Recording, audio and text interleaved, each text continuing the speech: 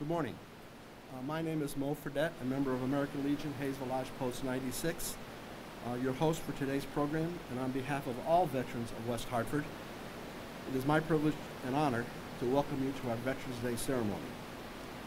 In prior years, this ceremony has been held at the Connecticut Veterans Memorial, West Hartford, directly across the street on Farmington Avenue. That memorial, like thousands of memorials across this nation, pays tribute to the men and women who have served this nation in times of conflict and in times of peace. Although we are not at the monument today, we are here to honor the courage and strength our military has shown throughout our nation's history. Most Americans profess to truly love our veterans, especially at gatherings like this on Veterans Day and Memorial Day. But let us not forget that veterans are defending us 365 days a year. The heroism that they have demonstrated time and again by veterans from the Revolutionary War to the global war on terrorism is sometimes unnoticed by those of us who enjoy the security that their sacrifice has provided. For many veterans, our nation was important enough to endure long separations from their families, miss the births of their children, freeze in some zero temperatures much lower than today's, bake in wild jungles, lose limbs, and far too often lose their lives. Military spouses have had to endure career interruptions, frequent changes of address, and disproportionate share of parental responsibilities. The children often had to deal with changes in schools, separation from friends, and hardest of all, the uncertainty of whether or not mom or dad will live through their next combat deployment. Historians have said that Dwight Eisenhower was prouder of being a soldier than he was of being the president. And while relatively few veterans ever reached the rank of general, pride in one's military service is a bond shared by nearly all of us who have served. Today, fewer than 10% of Americans can claim the title of veteran. Far less than 1% of our population is currently defending us in the global war on terrorism. Veterans have given us freedom, security, and the greatest nation on earth, and it is impossible to put a price tag on that. Today, Veterans Day is an important but symbolic way of saying thanks and remembering the legacy of all veterans because of what these men and women have done for us. To begin our ceremony, I would like to ask Deacon Jim Hickey of St. Peter Claver Church, an Air Force veteran, to offer the invocation.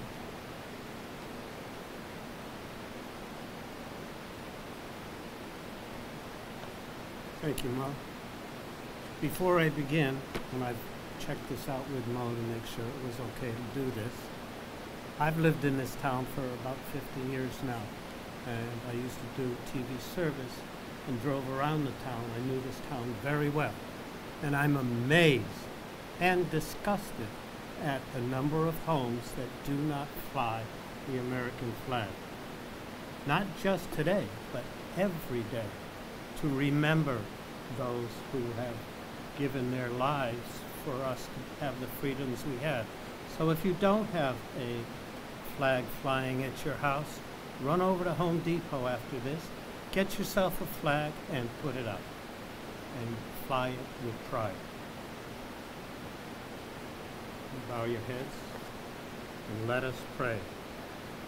God of all nations, we give you thanks today for the devotion and courage of all those who have offered military service for this country, for those who have fought for freedom, for those who have laid down their lives for others, for those who have borne suffering of mind or body, for those who have brought their best gifts to times of need, for those who have entered into danger, endured separation from those they love, labored long hours, and borne the hardship of war and in peacetime.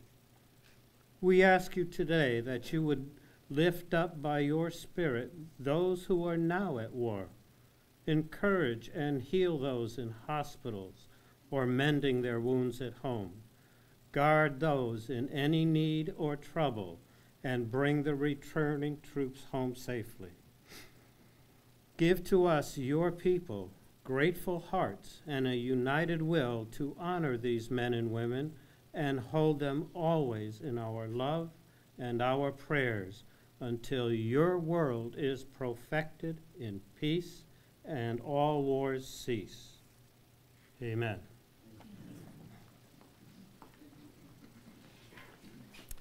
Thank you, Jim. I'd like to ask the Sedgwick top of the sixes if they'd come forward. We're honored today to have the color guards of the West Hartford Police Department, the West Hartford Fire Department, and the American Legion Hazel Lodge Post 96 with us. Good-looking group, isn't it? Thank you guys for coming.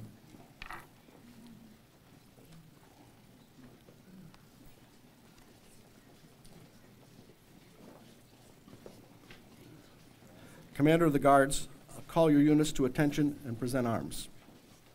Color guard! Left hand, hook!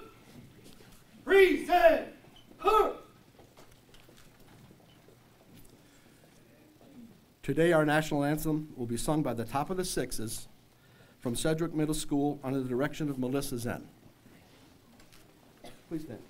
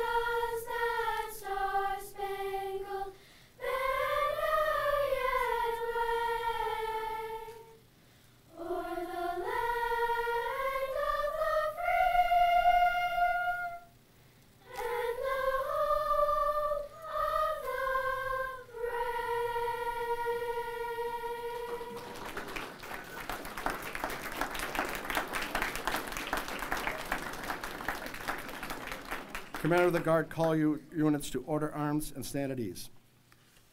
Color guard! Order! Hook! Hold on. Stand at heat! I'd like to thank this outstanding group of students from Sedgwick Middle School and their director, Melissa Zen.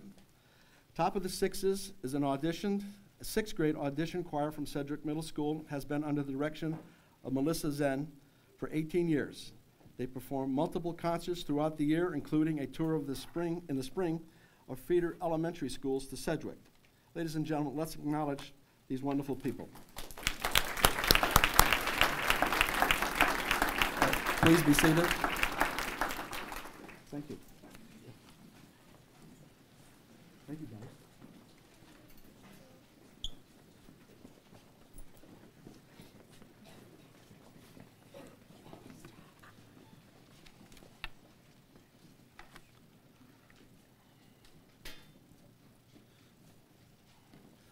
I'd just like to take a brief moment to acknowledge some of the people who are with us today.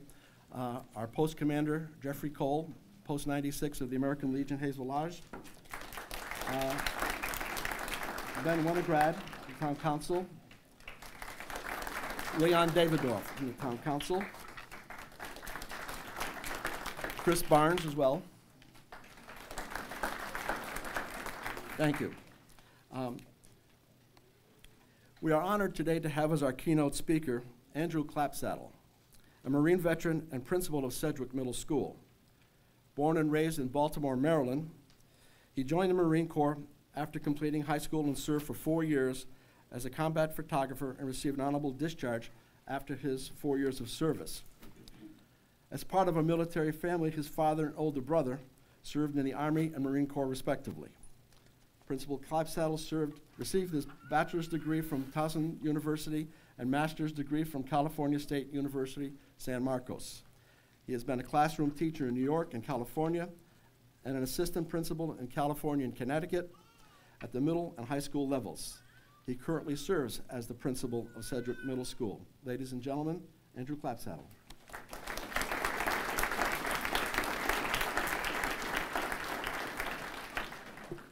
Hey, good morning, everyone. I want to thank everyone for being here today. I'm honored to be speaking on behalf of veterans and commemorating the service and sacrifice of all of our military service members. Before I share my thoughts on this special morning, I want to share what has brought me here today. My family has a history of military service, including, and most recently through Ancestry.com, my great-great-great-grandfather, aunts, uncles, father, and brother. My father was a tank commander in the United States Army, serving in Germany in the 1950s and 60s. My older brother served in the Marine Corps during Operation Desert Storm. His infantry unit was part of the liberation of Kuwait. Both my dad and my brother inspired and motivated me to serve my country, and I want to acknowledge and salute their service today. Veterans Day has a very important purpose. It's the day we recognize not just those who have given their lives in war, but all of those who have worn the uniforms of service. This day, above all, is an opportunity to celebrate the choice someone makes to serve their country. But as I began to reflect on my time in the military and its connection to my life, one important word came to mind: service. See, I remember growing up and hearing my grandparents asking people if they were in the service, basically asking if they were in the military.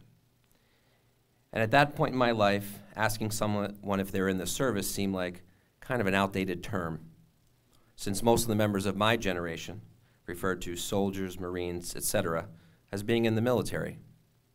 However, as I began to think about that description and how it relates to our veterans, it's not outdated at all. In fact, it's more relevant today than ever. Service is defined as rendering assistance, help, or aid. So as we look at the bigger picture of what our military men in service really do, it's serve. And I don't think it's a coincidence that I transitioned from my service in the military to being an educator. The core values that were instilled in me in the Marine Corps, like motivation, commitment, courage, excellence, and service, are what guided me in my role as a teacher and now as a principal. And from my perspective, education is not a job. It's a calling. It's a commitment to mentorship and leadership, both core values in all of our armed services. Teaching young minds is a responsibility that cannot be taken lightly. It's full of frustrations, challenges, and rewards. Parents, you know that. But it's also a responsibility full of excitement, wonder, and joy. We are lucky enough to live in a country where students have the freedoms that allow expression and creativity, freedoms gained from the commitment and sacrifice of our military service members. As the business icon Lee Iacocca once said, in a completely rational society, the best of us would aspire to be teachers, and the rest of us would have to settle for something less. Because passing civilization along from one generation to the next should be the highest honor and the highest responsibility anyone could have. Now that I've shared with you my background and what service means to me, I want to take just a moment and share a few notable stories about our military veterans and their service. During World War II, a group of young African Americans known as the Tuskegee Airmen gained recognition as the first black Americans to serve in the U.S. military as pilots. Although segregation was still in force at the time, 994 brave men stepped up to the challenge of defending America. Most recently, in 2011, the group's survivors and widows were honored with a Congressional Gold Medal for their wartime service. The Tuskegee Airmen didn't just break the mold when it came to wartime pilots, they paved the way for new opportunities for minority servicemen and women. Next, there are some, not me, who claim that the front lines of war are no place for women. However, they obviously do not know PFC Monica Brown.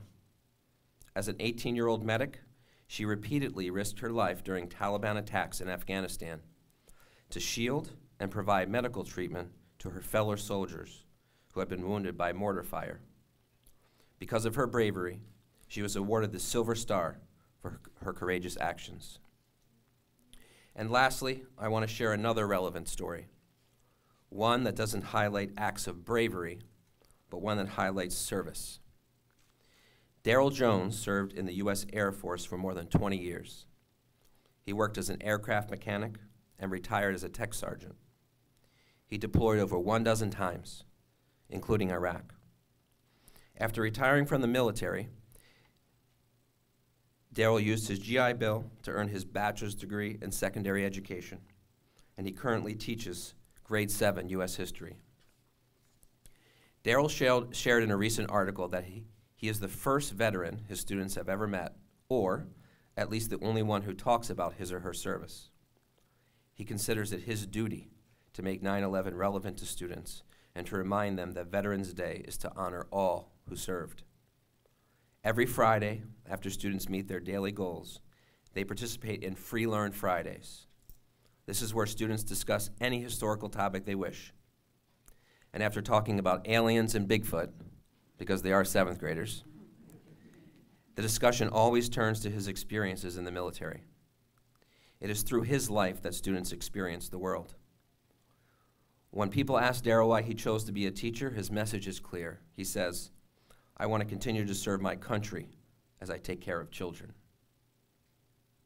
We should all strive to serve others in some capacity, whether it's service to your country, your community, or your neighbors, because service is the foundation and the network of humankind. So as we leave today, I want to encourage everyone to help a veteran or a service member. We have many wounded veterans in our country, both physically and mentally, who need our support. Find a way to help them, whether it's through the Veterans Affairs Office, donations, local outreach programs. There are dozens of ways you can show your support for our nation's heroes. And a final message to our veterans: please, please, share your experiences and personal stories with someone new. The more we talk about what we do, share with others who we are, and the positive impact military service had on our lives, the more we will demonstrate to everyone that serving your country is an example of excellence. So I want to thank you for sharing this morning with us and showing your support for our veterans today. Thank you.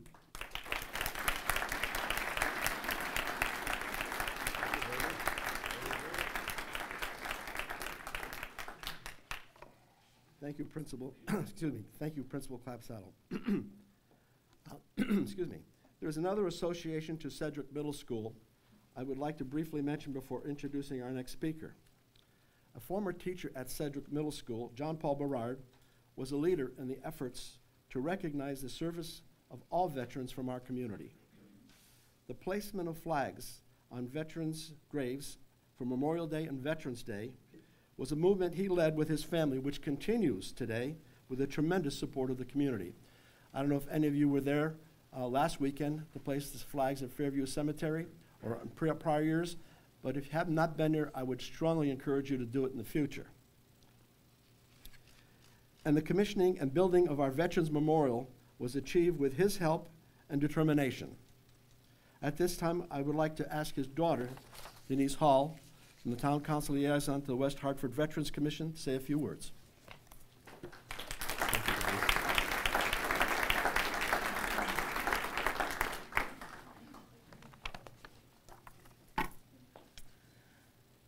Thank you, Mo.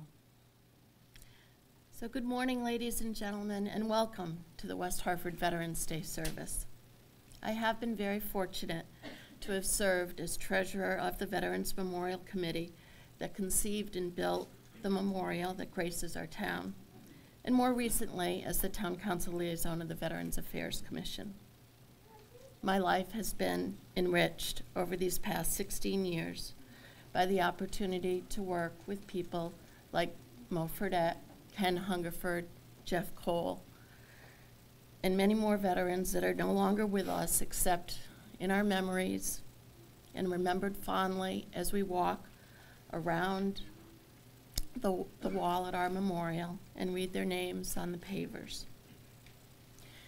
We have a new marker in the center of the memorial that, had we had this across the street, I would have invited you all to look at, but please go visit it as soon as it gets a little bit warmer. It is placed to remind people that the space in the center of the wall is hallowed ground, filled on dedication day with sands from the fields and water from the seas and oceans around the world where battles were fought and our servicemen and women died. In order to commemorate the sanctity of this spot, we have placed a stone in the center describing what lies beneath. Our former town manager, Ron Van Winkle, a veteran, and I would often lament that people were unaware, and we thought it was important for people to take note as they walk through this space. I'd also like to thank Renee McHugh for her ongoing support of all of the issues that we deal with veterans and with the memorial. So we thank her for her assistance. So normally, if you've been to this service before, I'd like to provide a bit of a history lesson, but thankfully we had the principal to do some of that history today. But today is when we make a point of thanking veterans for their service. We shake their hands, we take them to lunch, I give them a hug, but how few of us really understand and appreciate exactly what we are thanking them for. Their willingness to stand between us and those who would do us harm. So instead of that history lesson, today I would like to share with you excerpts from a speech given by then Lieutenant General John Kelly on November 13th, 2010, describing a 2008 suicide bombing in Iraq that killed Marines Corporal Jonathan Yale, 22, and Lance Corporal Jordan Herder, 20, as they stood guard protecting their barracks. The Wall Street Journal published the excerpt recently under the heading, 6 Seconds to Live. And hopefully hearing it will give us all a better appreciation of why we thank our veterans today and every day. Lieutenant General Kelly revealed that security cameras damaged initially in the blast recorded some of the suicide attack, and in his speech, he is describing what the camera recorded. It took exactly 6 seconds from when a truck entered an alley in Iraq until it detonated. So I'm quoting General Kelly. You can watch the last 6 seconds of their young lives. Putting myself in their heads, I suppose it took about a second for the 2 Marines to separately come to the same conclusion about what was going on once the truck came into their view at the far end of the alley. Exactly no time to talk it over or call the sergeant to ask what they should do. Only enough time to take half an instant and think about what the sergeant told them to do only a few minutes before. Let no unauthorized personnel or vehicles pass. The 2 Marines had about 5 seconds to live. It took maybe another 2 seconds for them to present their weapons, take aim, and open up. By this time, the truck was halfway through the barriers and gaining speed the whole time. Here the recording shows a number of Iraqi police, some of whom had fired their AKs, now scattering like the normal and rational men they were, some running right past the Marines. They had 3 seconds to live. For about 2 seconds more, the recording shows the Marines' weapons firing nonstop, the truck's windshield exploding into shards of glass as the rounds take it apart, and tore into the body of the son of a bitch who was trying to get past them to kill their brothers. American and Iraqi, bedded down in the barracks, totally unaware of the fact that their lives at that moment depended entirely on two Marines standing their ground.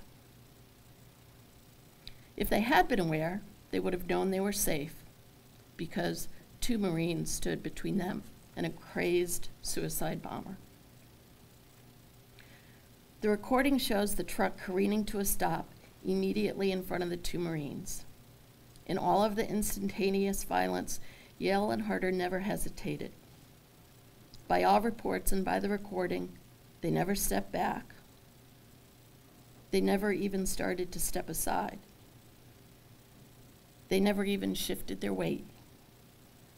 With their feet spread shoulder-width apart, they leaned into the danger, firing as fast as they could work their weapons. They had only 1 second to live. The truck explodes, the camera goes blank. Two young men go to their God. 6 seconds.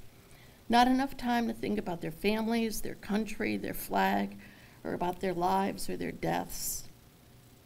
But more than enough time for two very brave young men to do their duty into eternity. That is the kind of people who are on watch all over the world tonight for you.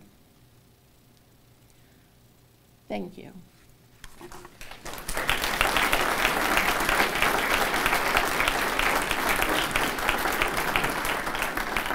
Thank you, Denise. Our final speaker, Mayor Sherry Cantor, has served on the town council since 2004, and last year assumed the position of mayor, and last Tuesday was re-elected as our mayor. A lifelong resident of West Hartford, she says one of her primary goals is ensuring that as a town, we continue to position ourselves to remain vibrant for the future. Ladies and gentlemen, Mayor Cantor.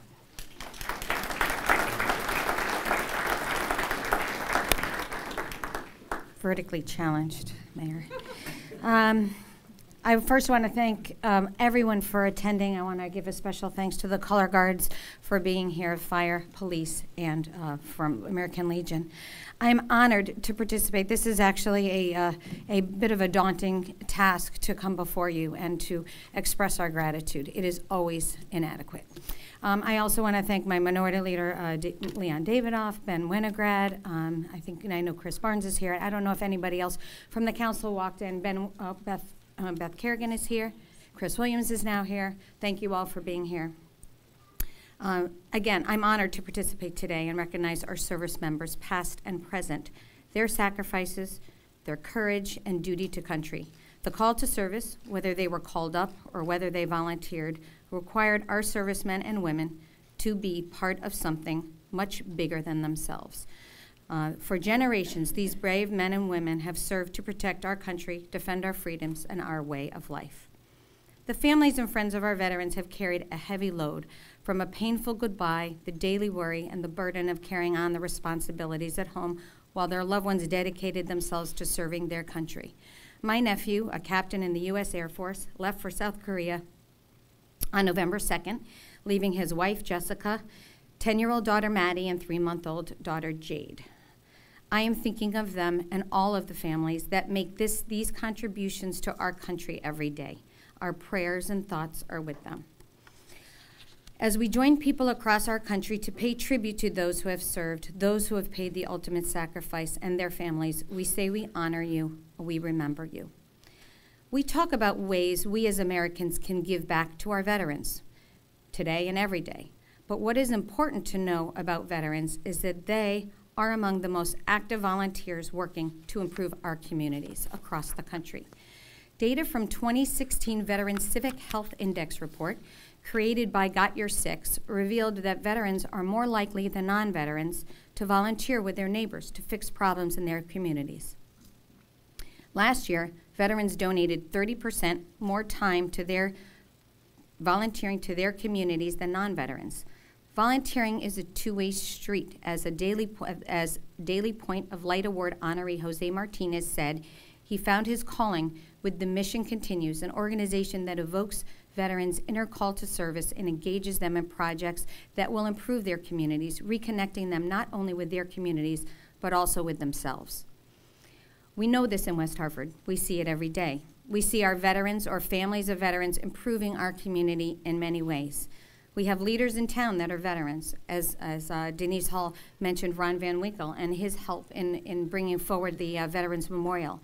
Our current town manager, Matt Hart, I don't know if Matt is here, he's also a veteran, or he's in the back. We have our town planner, Todd Dumay, our public works director, John Phillips. These are just to name a few.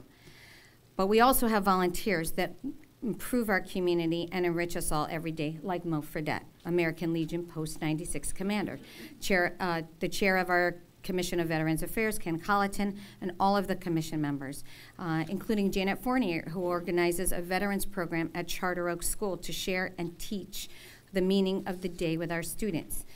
Ray and Lisa Philippon, a Gold Star family, having lost their son Larry, and worked with the Connecticut Friend of Veterans to bring the global war on terror, the Wall of Remembrance, to the town hall, bringing veterans together. When I was there and I saw the veterans bonding and talking, it was so meaningful and so therapeutic. We have our own Denise Berard Hall, who served as the treasurer of the Veterans Memorial Committee and organizing in her father's memory the flags at Veteran Fairview Cemetery. Before Memorial Day and Veterans Day. Her dad, Jean-Paul, was also a World War II veteran like mine, and they passed away within weeks of each other. Then we have people like Ben Cooper, who know the benefit of pulling veterans together and listening to their stories, sharing the memories, building strong bonds. Ben was a World War II combat medic with the 45th Infantry, the Thunderbird Division. They liberated Dachau. Ben witnessed one of the most horrific and ugliest sides of humanity, and yet he has an amazing outlook on life. He has a card that he hands out if I don't know if Ben is here. Are you here, Ben? Sorry, he isn't. His card reads, "Save humanity. Stop hatred and bullying by practicing my life-saving motto. No act of kindness, no matter how small, is ever wasted. You can do it. Never give up. Always remember, we all belong to the same race, the human race." Ben started something called Roll Call on Monday, September 11th, Patriots Day, an informal gathering where veterans from all branches of the service can share common experiences and make new friends. Everyone is welcome to meet our veterans and watch history come alive. Come and listen. Talk to a veteran about their experience and know that veterans are helping our community every day to make it a better place. There are no words big enough. Is not a hug strong enough. There is not a smile wide enough. All I can offer is thank you. You are my hero. You are in my thoughts. You are in my prayers for all you have done and all you will do. Thank you. God bless our veterans, their families, and protect those serving. God bless our country and the town of West Hartford. Thank you.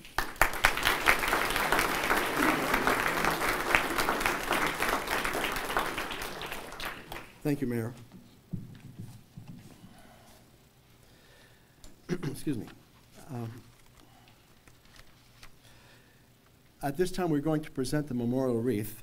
At the conclusion of our ceremony here, that wreath will be moved back over to the Veterans Memorial at the corner of Farmington Avenue and North Main Street. To present the memorial wreath, Commander, Sergeant of the Guards, call units to attention. Color guard, ahead, huh! To present the memorial wreath are Eagle Scouts Chris Stimson and Graham Douglas of Boy Scout Troop 163. Reaching the level of Eagle Scout is only achieved by about 3% of all boys participating in scouting and requires about 150 hours of effort in completing their Eagle Scout projects. Our congratulations to both Graham and Chris for this outstanding achievement. If you would stand, please. Sergeant of the Guard, call units to present arms. Color guard, present, huh!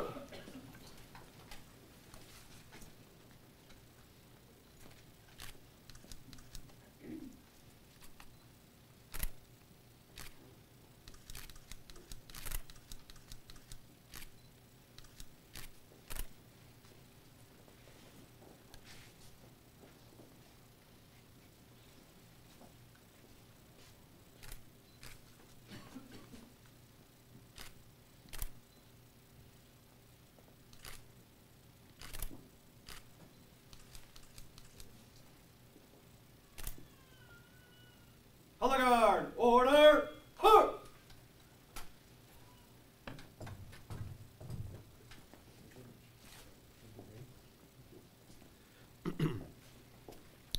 I would like to thank our color guards, the West Hartford Police Department, under the command of our Sergeant of the Guards, Christopher Chappell, the West Hartford Fire Department under the command of firefighter Cheryl Billow, and the American Legion under the command of Legionnaire Rocky Goodwin.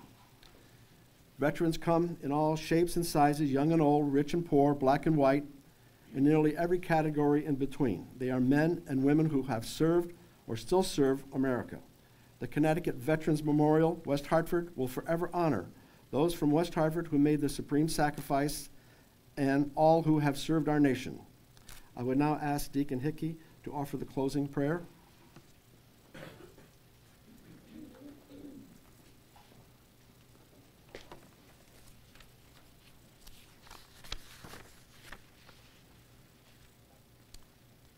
Bow your heads for prayer.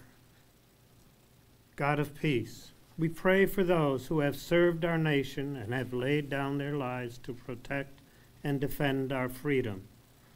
We pray for those who have fought, whose spirits and bodies are scarred by war, whose nights are haunted by memories too painful for the light of day. We pray for those who serve us now, especially for those in harm's way. Shield them from danger and bring them home. Turn the hearts and minds of our leaders and our enemies to the work of justice and a harvest of peace. May the peace you left us, the peace you gave us, be the peace that sustains and saves us. Amen.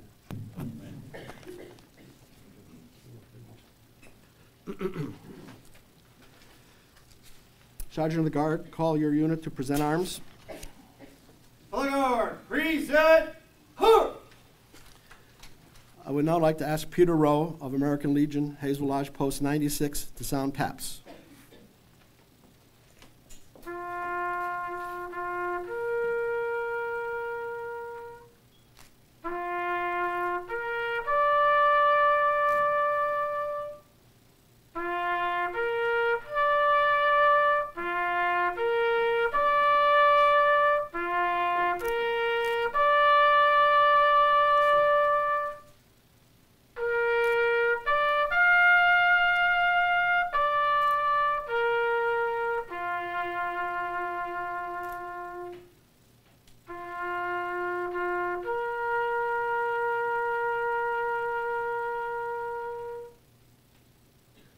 Sergeant of the Guard, call the units to order arms. Color guard, order, hut! As we conclude this ceremony, I would like to ask all veterans in the audience today to join us in front here for a photo. Also, a special thank you to the Elmwood Senior Center, the Connecticut Police Work Dog Association, the American Legion, for sponsoring our first annual Veterans Luncheon last Thursday.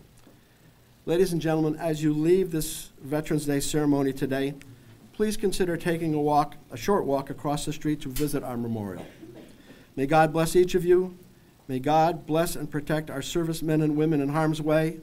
May God bless our veterans who have kept our country free. And may God bless America. Thank you for joining us this morning.